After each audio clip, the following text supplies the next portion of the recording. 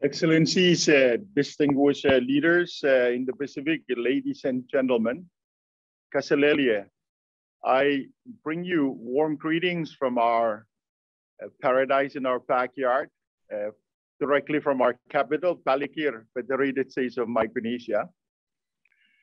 I thank you all. It's good to see all of you gathering today for this very important topic that we'll be discussing. Allow me at first to convey my personal appreciation to the Director General of the Pacific Community, Dr. Stuart Minchin, for inviting me to address this high-level dialogue. I am very pleased and honored with this invitation, knowing that Micronesia's important progress and practical experiences in the process of securing our maritime boundaries are informative to the Pacific. There is no question, my dear friends and colleagues, about the urgency of concluding our maritime boundaries in light of the overwhelming threats posed by climate change and the devastating impacts upon our fragile island environment. Securing the survival of the blue continent for our children and the future generations of the Pacific people is our mission. I also take this opportunity to acknowledge the remarks made by the Pacific Ocean Commissioner, Dr. Henry Puna, the Honorable Henry Puna, and the Director General of the Forum Fisheries Agency, FFA, Dr. Manu Tubo-Rosen, and all the distinguished and honored guests present at this high-level virtual dialogue. Excellencies, as a big ocean state of highly dispersed islands, many of which are low-lying, it is a fact that like many other island nations in the Pacific and around the world, the Federated States of Micronesia is grappling with the devastating adverse effects of sea level rise. Yet the irony is that FSM contributed very little to the overall global greenhouse gas emissions, just like many other ocean countries in the Pacific. The FSM is home to some of the richest biodiversity in the world, including extremely rich fisheries resources.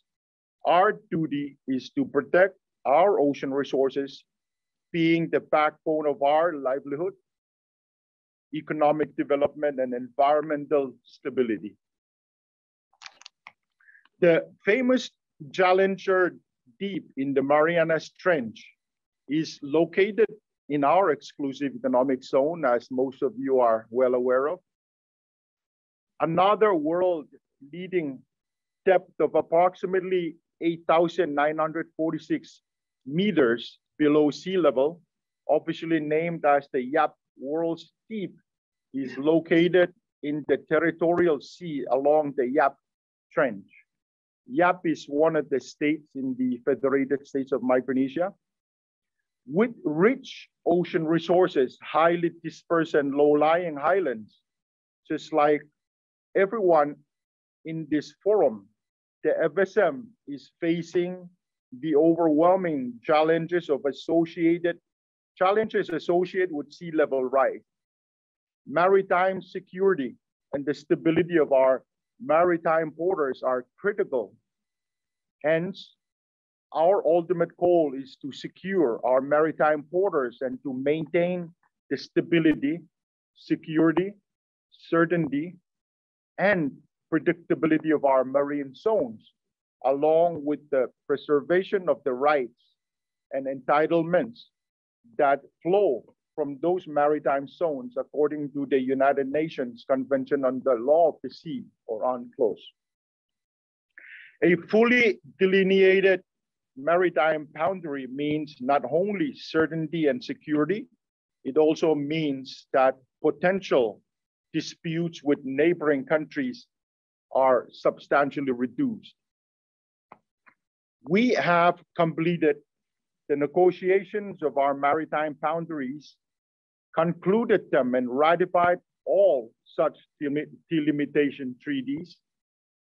The FSM also promulgated a national regulation that sets out all the official coordinates of our baselines, territorial waters, and exclusive economic zone. We incorporated in the regulation the boundary delimitation lines that we negotiated with the United States, the Republic of Palau, the independent state of Papua New Guinea, and the Republic of the Marshall Islands. We also registered and deposited our official baselines and complete information on the outer limits of our maritime zones, including the legislation and regulation for those baselines and zones, as well as our maritime boundary delimitation treaties with the UN Secretariat via the Tolos and the United Nations Treaty section in New York, making them official and internationally recognized. In our deposit of maritime zone information with the UN Secretary General via the UN Talos, we also provided a set of accompanying observations addressing our views with respect to the relationship between sea level rise and our maritime zones. The FSM informed the UN Secretary General and in effect, the whole world, given that this official deposit is accorded global publicity.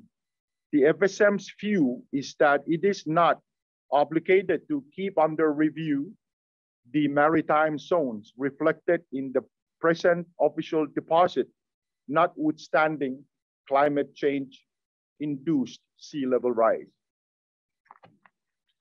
All the efforts so far produced positive results because of the commitment and dedication of our national team, the SPC, and its consortium partners, Geoscience Australia, Australian Attorney General's Department, FFA, Great Arundel, Commonwealth Secretariat, and the University of Sydney that had been providing technical and legal support since 2002.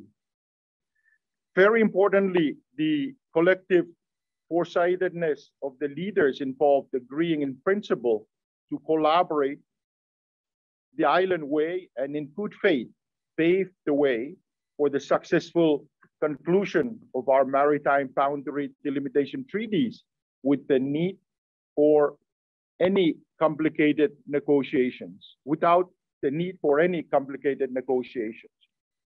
This approach served us well and reminded us of the continued importance and relevance of the traditional relationship between the highlands and our shared steward of the oceans. We continue to work on the extended continental shelf projects and seek the continued support of SPC and the consortium partners. I would also like to take this opportunity to recognize and to commend the Pacific leaders for our collective declaration on preserving maritime zones in the face of climate change-related sea level rise, which the leaders of the Pacific Islands Forum endorsed in August this year, and which was later reaffirmed by the Micronesian President Summit. As we expressed ourselves in solidarity with each other, our collective views in that declaration on preserving maritime zones in the face of climate change-related sea level rise, it is my hope that the landmark normative declaration will serve its purpose of clarifying our interpretation as a region of the relevant international law pertaining to the relationship between climate change-related sea level rise and maritime zones as supported by the UN Convention on the Law of the Sea and the legal principles underpinning it.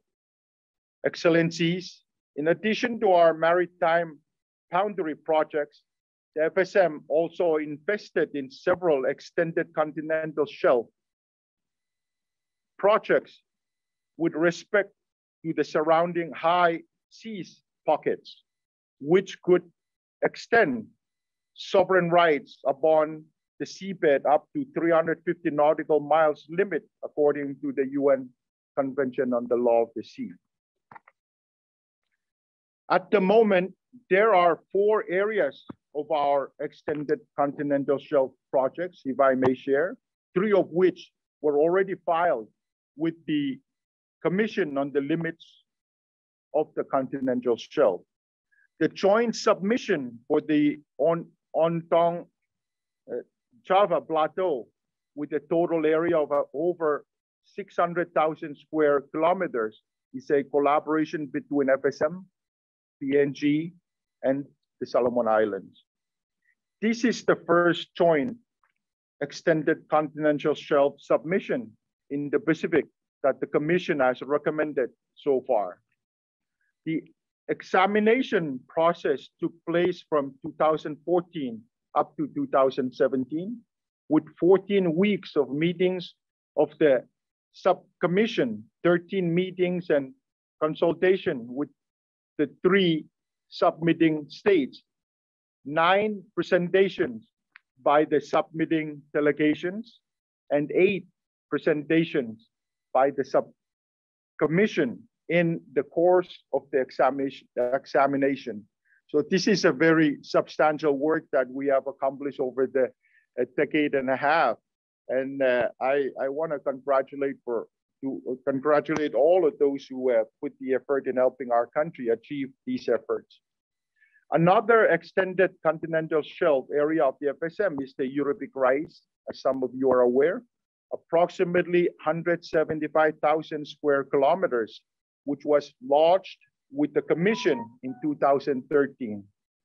This submission is awaiting the establishment of a subcommission to examine it. Indonesia and PNG are interested in the same area as well.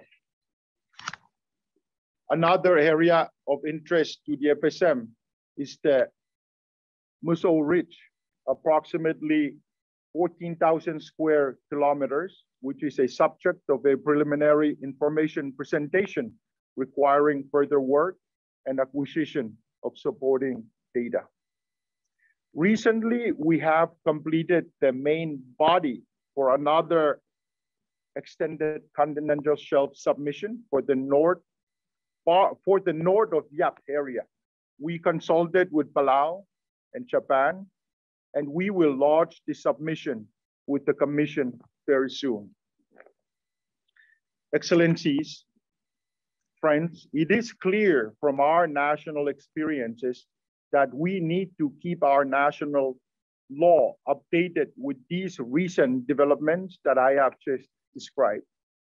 FSM must be prepared to domesticate its assertion of sovereign rights through legislation covering 1, sovereign rights over the exploration and exploitation of natural resources. 2, exclusive rights to authorize and regulate drilling on the continental shelf for all purposes. 3, exclusive rights to construct, authorize, and regulate the construction, operation, and use of artificial islands, installations, and structures. 4, jurisdiction with respect to protection and preservation of the marine environment.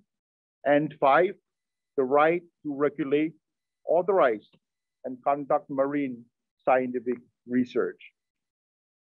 We will continue to make progress in our maritime boundaries, and we are willing to share our experiences and best practices to our brothers and sisters in the Pacific region anytime. In closing, my dear friends, I wish to leave you with this message. The future of the Pacific is full of difficult challenges caused by many factors, including, of course, climate change. Fortunately, the challenges themselves also present to us great opportunities for innovation. I am pleased to note our active involvement in the ongoing study by the International Law Commission in the area of sea level rise in relation to international law, the PPNJ negotiations, and also our negotiations with the important work of the Sixth Committee of the United Nations. We continue to pursue these important issues on the various international forums, including those that I have mentioned.